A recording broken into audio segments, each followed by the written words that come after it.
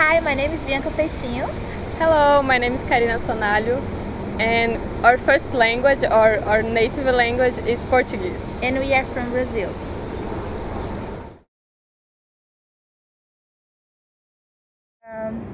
When we come here, we had no English, so IOP helped us a lot because it's not easy if you come to another country and you don't know their language at all. I have almost the same history than Bianca. I came here without any English. Any English. I just knew one phrase. It was sorry, I don't speak English at the first time. And now, as you can see, we both are speaking English. It's not that perfect, but it is still English. Everybody, almost everyone can understand us. So if you have a basic English, gonna be so much easier. Yeah. But if you have like a base. If you don't have anything, so gonna You be still can go it's through. possible. It's possible to learn English. I mean, like IOP. It's Yeah. a good place And to talk learn to English. people. That never ever be afraid.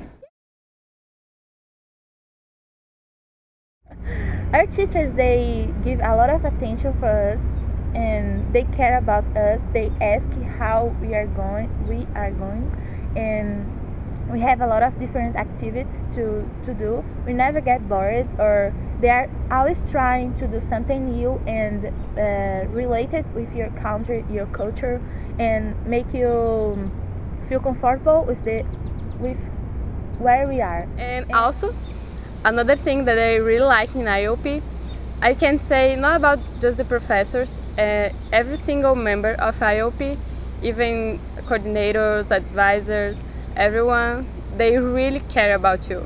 They really care. If you have a problem, don't worry, go talk to them. They will help you anyway. And my advice for who is gonna take IOP classes is really pay attention on what the professors they say. It's always good for you and also for your classmates or professor. You do your homework. Take it really serious. And also, it's not enough if you. It's enough if you want pay attention in class, do your homework, but also take a time and study by yourself. It's gonna help you a lot.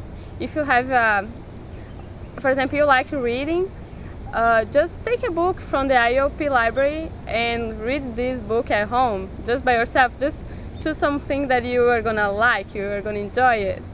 One advice I can give for new students is that you don't be afraid of making mistakes, because when you are learning another language, you're gonna make mistakes all the time, and don't be afraid, don't be ashamed. Now now we are regular students in ISU, and I would like to talk about our teachers. Well, we have one teacher, and they are well prepared. Like, they really know what they are doing, and we feel like really comfortable to ask. And like, we come from IOP, so we had no English before, and now we can really take class like normal American students, and they really like us. I don't know. Yeah. Another thing about Iowa State as a student now, a regular student, not IOP anymore, is say like, if you go to a class, it's so